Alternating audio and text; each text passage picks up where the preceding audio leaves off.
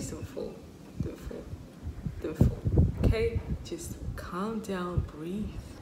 Breathe, don't fall, okay? Just breathe.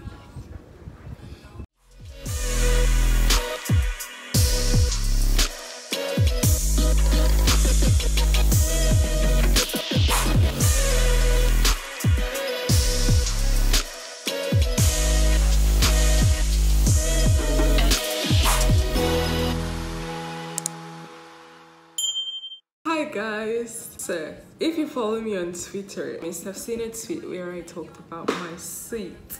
So, my seat got broken and I want to get a new one. I mean, it's not completely damaged, but I just really need to get a new one. Today, I'm going to be talking about...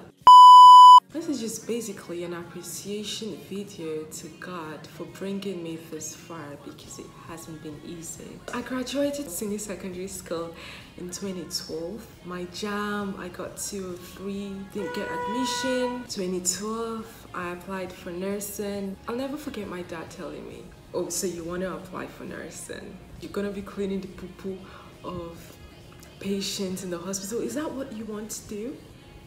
Don't you want to command respect like a doctor? I remained, you know, firm, obstinate. I'm like, yes, Dad, I want to study nursing. I wasn't sure of what I was gonna study, but I just want to study professional course. Please don't fall. I applied for nursing anyways. I didn't get the admission at UNN 2013. I applied at INSPIRATIONal for medicine. I didn't get in. That was when my parents decided to enroll me in the Spirit Science program. When I was there, I applied for radiography. Well, I didn't get into medicine. And then the third time, it was the third time, right? The third time, that was when I enrolled in the Spirit Science program. And then I applied for radiography, but I didn't get it. So my mom decided to do change of course, and she's like, why not try Nutrition and Dietetics? You know, it's gradually becoming a lucrative course, and I think you should go for it. Meanwhile, the second time I got to 7.3 in Jamb. Then third time I got 2.2. At this point, I was exhausted. Like standardized tests were exhausting. Like I've tried, right? 3 times. You know, I was just fed up with it. So the third time when I wrote Jamb, I was already tired. Once I took the science program, I applied for it, but I didn't get it, so they gave me parasitology and entomology. Of course, it's gonna go for that course, right? I mean, it's not a professional course. Duh. My dad would kill me if I took that. Nutrition and Dietetics is a good course. Why not apply for it? So my mom applied on my behalf.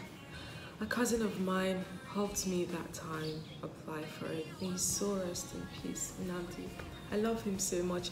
He really helped me prepare for my second Jamb. At that time, he was studying medicine in UNN, so he was the one who called to tell me, you got in. So you're supposed to laugh, right? You're supposed to be so excited. Yay, finally, the third time's a charm. But it was the complete opposite. At this point, I broke down. I'll never forget. I was in the village once I received that call. I missed the network, you know, issues and all of that. He called, he's like, I just checked your results. Your name is there. I cried. I was like, God, why me? If I had applied for Nutrition and Dietetics 2012, obviously, I'd have gotten in, you know, I'd have gotten in. I was devastated. You know, you're supposed to be happy and you're like, what's the point? I was bitter. I was really bitter and I cried. I was pained. I was gutted. I was sad. Words can't express how I felt at that point in time. And I told my mom, I made her say, hey, look, like this is how things are, right? If things were this way, then, you know, everything, I'd have graduated at what, 18, 19, and now, what age am I gonna graduate at? You know, I was sad. I was really sad. It was like I had my whole life planned out.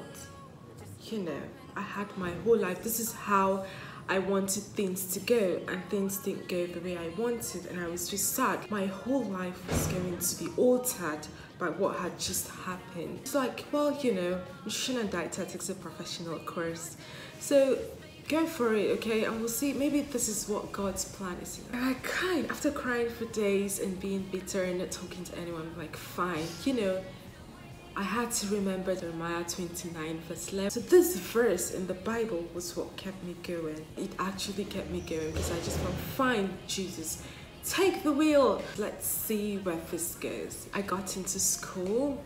That really affected me. My first year, I wasn't interested in this course. Second year, wasn't interested.